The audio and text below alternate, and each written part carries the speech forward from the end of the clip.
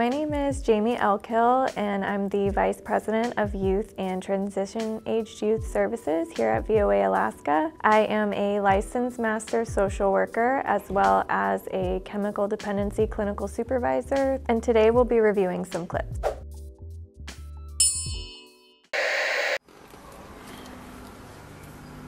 I'm ready to communicate with you now.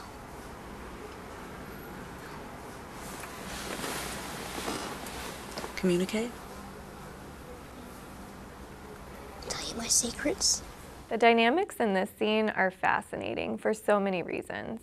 It's moving to see a child so young using such a direct phrase of, "I'm ready to communicate with you now." It's rare that children, especially those with trauma or mental health concerns, are able to that clearly and effectively communicate their needs in the moments they need us most. The relationship between the mother and her son is shown through her immediate attention to her child at this statement. Her nonverbal, such as turning her body towards him, giving him her full attention and eye contact, indicated that she was ready to hear what he was wanting to communicate to her. Ghosts. You see ghosts, Cole? This seems to empower him through trust and connection to share this deep secret with his mother, even though he probably knows it's going to be hard for her to hear. This type of parent-child relationship indicates a secure attachment bond, which is what we typically strive to see between caregivers and children. Grandma comes to visit me sometimes. Cole, that's very wrong. Grandma's gone, you know that. Now the dynamics change when the conversation shifts to the grandmother. Mom says, "That's very wrong," challenging his statement about seeing his grandmother who had passed away. She wanted me to tell you. Cole, please She wanted stop. me to tell you she saw you dance. Grief shows up for us differently, and we see Mom engaging in some defense mechanisms, intellectualizing that this can't be true, and at one point asking him to please stop. His insistence, paired with his mother's emotional vulnerability, creates what can be called parentification of the child, where there's a slight role reversal between child and parent or caregiver. This often looks like children taking on roles of the parent, such as comforting their parent, taking care of their parent, or even at times taking care of younger siblings or other family members. She said the answer is every day. What did you ask?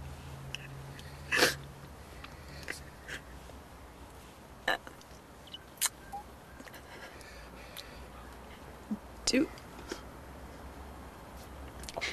I make her proud? With caregivers who are struggling medically, mentally, financially, or even in situations like this one, where the family is grieving a loss together, children can move into parental roles as a coping mechanism. In this case, the child has a problem that exposes him to more complex adult situations, and he's more likely to take on this type of supportive caregiving role for his mother, who misses her mother and is concerned about her being proud of her.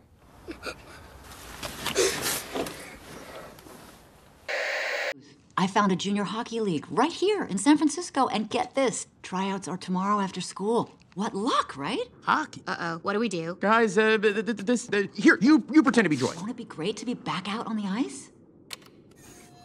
Oh yeah, that sounds fantastic. This scene is so fun and really highlights common dinner table conversations between caregivers and youth. The family is discussing their new home in San Francisco, and we can see that the move is recent. There's packing boxes in the background, folding table and chairs for dinner, they're eating takeout, and just overall it's gray, packed, sterile environment around the family. Mom tries to be encouraging by telling Riley that she found some information on how she can join her favorite sport.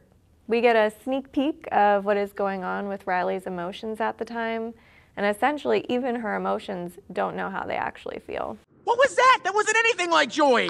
Because I'm not Joy? Yeah, no kidding. This turns into panic and ultimately attempts to mask the panic and fear with what would Joy do, or maybe what would Joy look like. Because of the discrepancy between what Riley is feeling and showing, This adds further stress to the situation. If you've ever felt conflicting feelings while wanting to make your parent proud, you'll understand how this feels.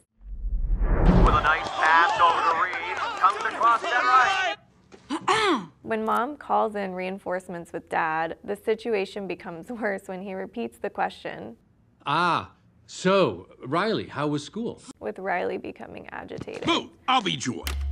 School was great, all right? Riley, is everything okay?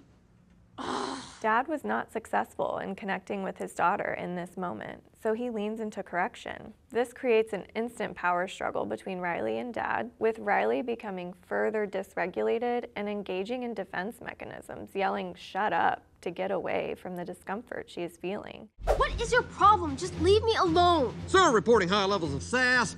Take it to DEFCON 2. You heard that, gentlemen? DEFCON 2. Listen, young lady, I don't know where this disrespectful attitude came from. Two themes appear here: coping with transitions and parent-child relationships. Change is hard at any age.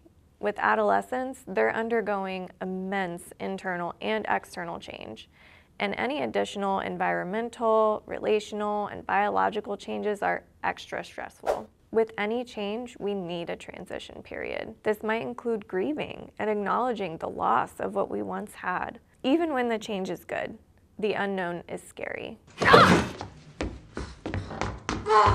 Foot is down. The foot is down. With transitions, finding ways to make the unknown known can be helpful in navigating the emotions and providing consistency and safety for youth. For Riley, it's unclear based on this clip if she had eaten yet that day, or if she had slept well. Perhaps her bed hasn't been put together yet, and she's tired after sleeping in a sleeping bag in an unfamiliar house with strange noises. Her window of tolerance is much smaller than usual. Good job, gentlemen. That could have been a disaster. I knew you were having a hard time, but I had no idea that it was... Well, you're so brave, honey. I'm so proud of you. Really? Because I was actually having second thoughts. This scene is all too familiar for those who work in acute care inpatients, residentials, or any behavioral health setting that involves working with individuals who may be required to engage in treatment. From what I gather in this clip, he may have sought help on his own, but then upon admission, had second thoughts. Oh, no, hon. I think, the doctor said they need you to stay here for a couple days for observation. I think that's a real good idea.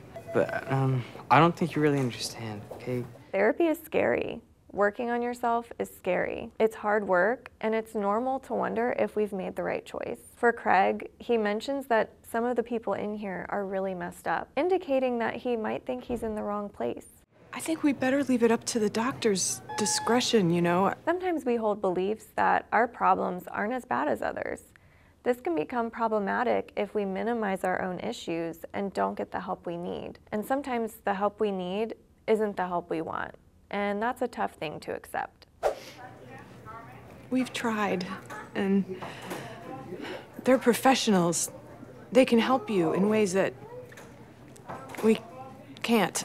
Something I noticed about Craig's parents is that, first and foremost, they showed up. Having your child admitted to a psychiatric unit is challenging. It's important that Craig's mom acknowledges that Craig needs more help than they can provide. That's okay. Her statement of, "You were so brave, honey," is endearing and supportive. And true, it is so difficult to make the decision to seek help honestly, and her acknowledgement and validation of this choice is helpful, along with the encouragement to trust the professionals. And I think it looks like a real nice place. Right, George? When can I join? Personally, I love this. Using humor as diffusement and a coping skill is great, especially for those close relationships that allow for that type of banter. It can take the seriousness of the situation down a notch, and it helps to bring familiarity and comfort to the conversation. Craig is still Craig, and he needs to know that his parents still love him, are proud of him, and that life can be normal and fun. And if nothing else, in these situations, simply being present, listening, and showing love while supporting the change process is more impactful than we realize.